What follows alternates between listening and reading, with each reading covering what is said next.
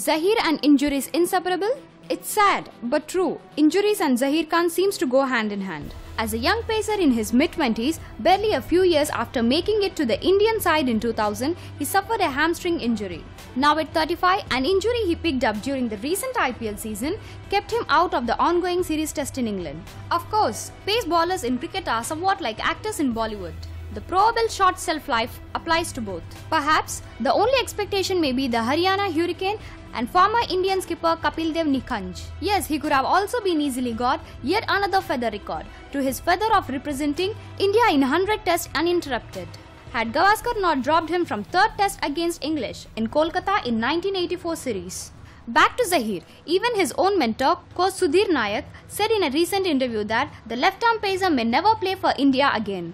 But Zaheer is deficient. Ask him about Nayak's statement and he says, "This is going to be another battle for me. Playing for India was never easy in the first place. It was an impossible thing. Things are always difficult at that level and injuries added to it." The Bombay boy isn't just being blithely optimistic. Ever since the last injury, he's been hard at work. Source says that the first phase of rehabilitation is now over. In the first week of August, he will start bowling again. And then playing for national team has to happen on its own.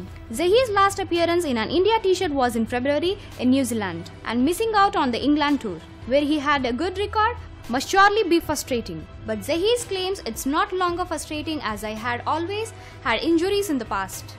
Injuries aside, his age and rumors about him dating Isha Sharwani till a couple of years back, followed by a rumored breakup, begs to the question of whether the cricketer had given a marriage any thought. Predictably, Zaheer claims at the question and he says, "I'm single and happy. I haven't even thought about retirement yet.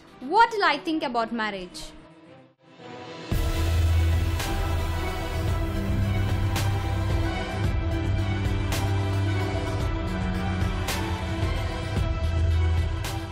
The truth is that the Gandhi family has, in public perception, become part of the problem instead of the solution. This is evident from the banner of revolts by several senior party functionaries, including Natwar Singh,